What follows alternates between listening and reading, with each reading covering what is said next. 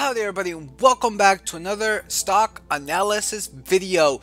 Today we are going to be analyzing the company Baidu. Now, for all of those of you who may not know what this company is, it is essentially Google for China. So right then and there, it's going to give a lot of red flags similar to that of Alibaba, mainly because of the fact that it is a Chinese company and they could be delisted at any moment in time. However, seeing that the earnings are coming up on March 1st, I would like to see how this company's fundamentals actually match to the current share price. So with that said, let's get started with this analysis.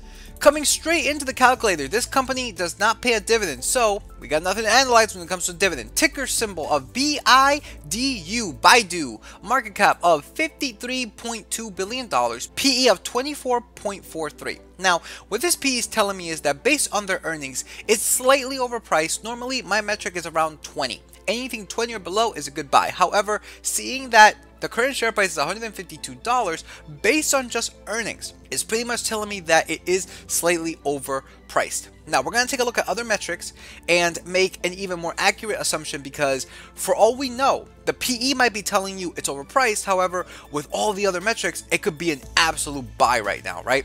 So that's just something to take a look at. Now, seeing that this company does not pay a dividend, all of their 5-year average free cash flow is going straight into themselves, reinvesting in themselves, paying down debt. They don't pay a dividend, but they could make acquisitions. Therefore, this $3.4 billion is strictly for them, and well, they have a pretty good chance of growing further into the future. Now let's take a look at the fundamentals, starting off with a net income 5 years ago of $1.7 billion to 1 year ago of $3.4 billion, which is an increase of 105%. Now the obvious thing right here is that 2 years ago they did really poorly, to around $300 million. Now guys, just to put it into perspective, these fundamentals are based off of 2016, 2017, 2018, 2019, and 2020 numbers. They do not have 2021 numbers yet, so just letting you know that this 2 years ago is not 2020 but 2019. So I don't necessarily know what happened in 2019 that caused this huge decrease in their net income. Definitely something to take a look at if you're interested in this company, but nonetheless, this is an outlier. I don't know if it's good or bad. Again, something to definitely take a look at on your own. Next, we got the free cash flow, the lifeblood of the company. Cash from operations minus your capital expenditures, or plus, since capital expenditures are already negative.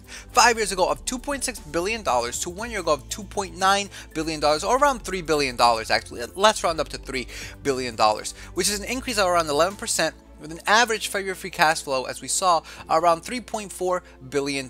Now, the elephant in the room here is that they are actually going down pretty drastically and pretty consistently as well. From 5 years ago to 4 years ago, they did have a huge increase, but then ever since, they have been slowly declining. Again, I don't necessarily know what's causing this. I'm not a huge fan when it comes to Chinese companies. I do not like to invest in Chinese companies because of the sole reason that they could be delisted at any moment in time because of the Chinese Communist Party. Therefore, I'm not really a huge expert on this. If any of you guys are an expert on Chinese companies and you know why this is happening, and if you don't think that's a big deal, then by all means, this is still a positive metric because it is higher from 5 years ago. However, looking at the bigger picture, they are decreasing in their free cash flow. Now let's take a look at the revenue. 5 years ago of $10 billion to 1 year ago of $16 billion, which is an increase of 61.44%. And unlike the other two metrics, this has actually been increasing pretty steadily within the past 5 years, from again 10 to 13 to 15 to 50.4 and now to 16.4. Really nice revenue number and a positive metric nonetheless. Now let's take a look at the total assets minus total liabilities. This metric pretty much tells you if they were to liquidate all of their assets, would they be able to cover their debts / liabilities? As you can see right here, when it comes to this, currently they have around $22 billion after paying these liabilities, meaning that they could 100% cover their liabilities. Not only have they been positive within the past 5 years, they have also consistently increased their assets and lowering their liabilities to give them an even more cushion just in case something bad were to happen with the economy. The average total assets is around $24 billion. The average total liability is around $9.6 billion. And average assets minus the average liabilities, we get around $14.6 billion.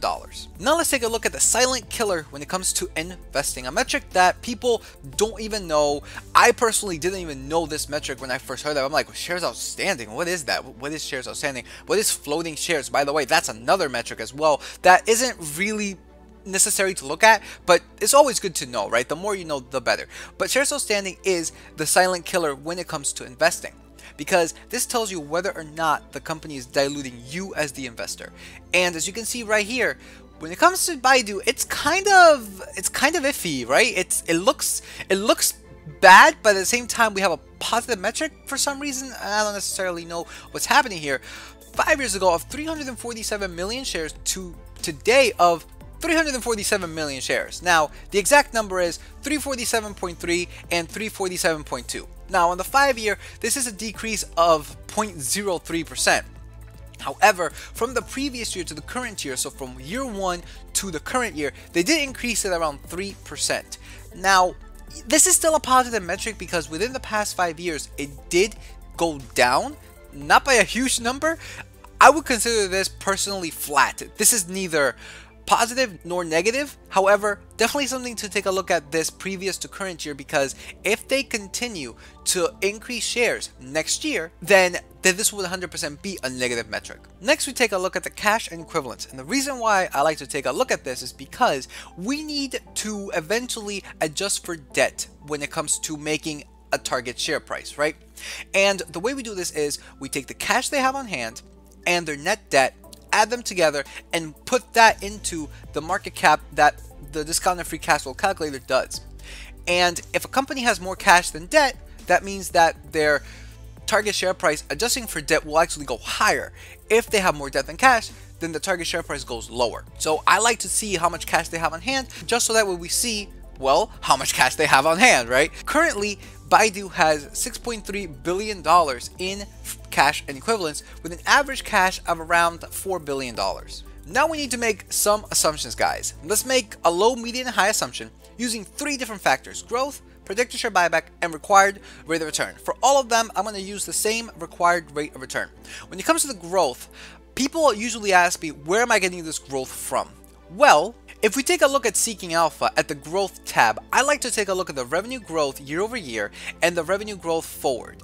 And as you can see right here, we see 15 and 12. My job as an investor is to be conservative, to take the worst case scenario and apply it to the future to tell me what I should be paying for something today.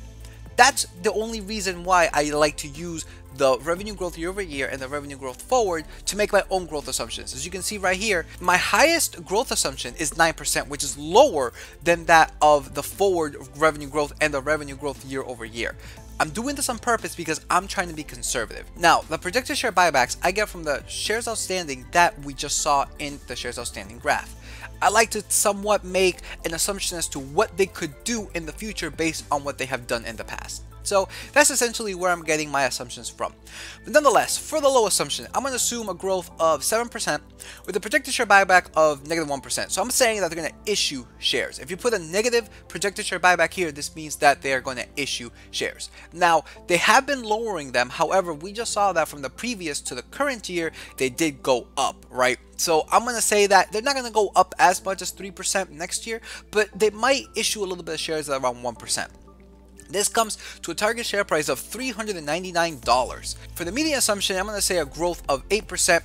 And I'm going to say that they don't buy back shares and they don't issue shares. They remain at 0. This comes to a target share price of $425.28. And lastly, for the high assumption, I'm going to assume a growth of 9% with a 1% share buyback. This comes out to be $453.30. Now we need to adjust for debt.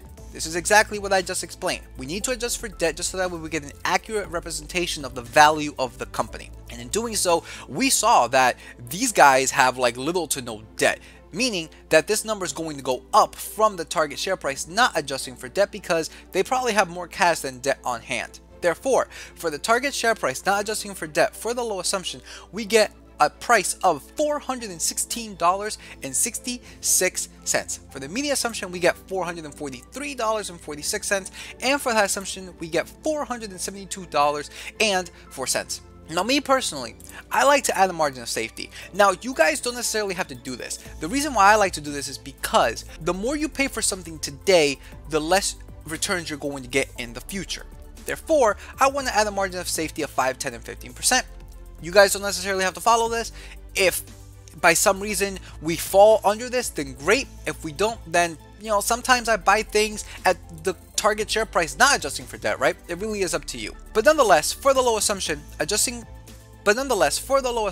adding a margin of safety, we would like to buy between $354 all the way up to $396. For the median assumption, we would like to buy between $377 all the way up to $421. And for that assumption, we would like to buy between $401 all the way up to $448. Guys, the current share price is $152. So any way you look at this, this is a really, really cheap buy. And you're probably wondering, how can these numbers be so high? This is insane. This is probably wrong, right? Well, let me just take you on a trip to the past and see where this company has actually reached in the past. And as you can see right here, the highest that they've ever gotten, guys, is $344 and like a penny, $344.30. And even though this was an outlier in around February 22nd, 2021, they have fallen ever since. So as you can see here, assuming that they never fell, we are about $100 from my target share prices. The reason why they fell, in my personal opinion, has to do with the fact that China's communist. They could delist them at any time. So I think that's the reason why BABA fell from like $300, $350 all the way up to like $120. So it really is what it is. And me personally, I think this company should be worth around $400, right? Currently at 152. So if you believe my assumptions, then by all means, this is an absolute buy. Again, if you believe my assumptions, I'm not going to tell you what to buy. I never tell anybody what to buy. I'm just giving you the raw numbers, the raw data, and my assumptions as to what I would pay for if I wanted to buy this company. If you do not agree with them, I really do hope that you don't agree with them actually, because I have this calculator available for free in my discounted free cash flow calculator video. It's for free, anybody can have it. All I ask for in return, guys, is like, subscribe, comment, help me out with my growth on my channel. We are almost to 400 subs. I would love to get to 500 subs by the end of March, so that way I can start making community posts, asking you guys like which companies I should analyze next, and like what you guys want to see, what kind of topics. That'd be awesome. I would love to communicate more with all of you. So that's all I'm really asking for, guys. This calculator is free. Like, subscribe, comment, hit the bell, share. That's about it if you enjoy this content. All in all, when it comes to Baidu, I'm going to give the same reason I gave with Baba. They are a Chinese company. They are the Google of China, essentially. So if you believe that Baidu is actually going to be just like Google, then this is an absolute buy. I mean, Google's stock price right now is like 2,200, right? So Baidu might have this potential in the future. Me personally, the fact that they have the communist boot over them, it really is difficult for me to put money into them because I just don't trust the communist Chinese. I really, really don't.